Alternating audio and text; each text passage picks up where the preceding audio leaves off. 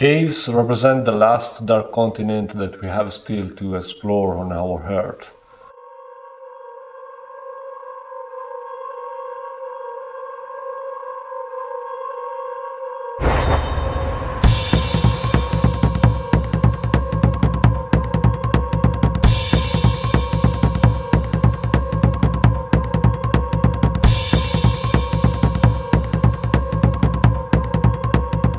One of the most frequent questions to cavers is how you will find the way out to the cave. Because in the imagination of people, the cave is like a labyrinth, and it's so. But you can use some references. You don't have, of course, the sun inside, you don't have the landscapes like outside where you can find some reference points, but also in the cave you can memorize some passages. You can use a compass, for example, and find your way out.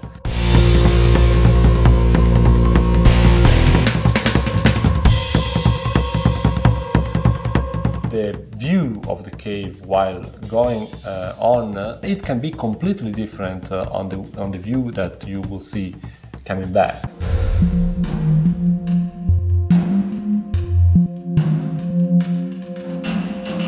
So we have to deal with all the obstacles that we can find there, like, for example, a river or an obstruction, a squeeze, or a shaft, for example. This requires a lot of training. You can imagine during caves the astronauts have very few time to train to this new environment and also to the techniques, the tools. So it's really fast learning with very restricted safety rules, and then we are ready to go in the cave and to start the exploration.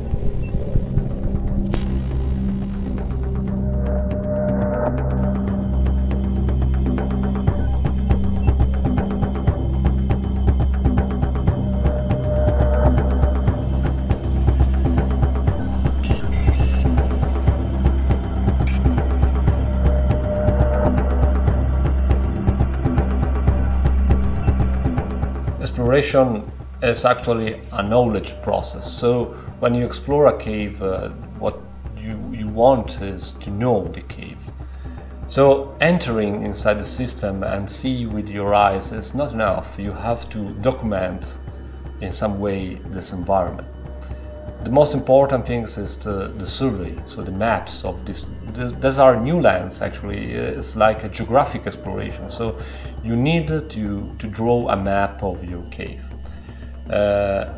Some years ago, the cavers were using simply a compass or a metric tape, while now here in caves we are trying to use some new technologies, for example laser distometers, or the tools that is the cave sniper, which is a distometers, but also an electronic compass and clinometer, recording all the data like it was a computer.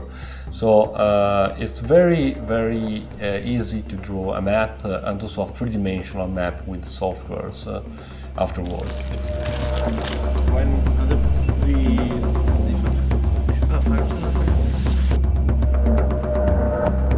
Three, two, one.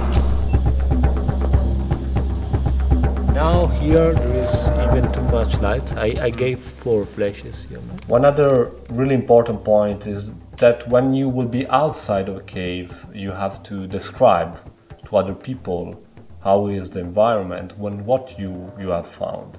So the only way is making photos. Okay, same settings as before, 15 seconds. Can you go...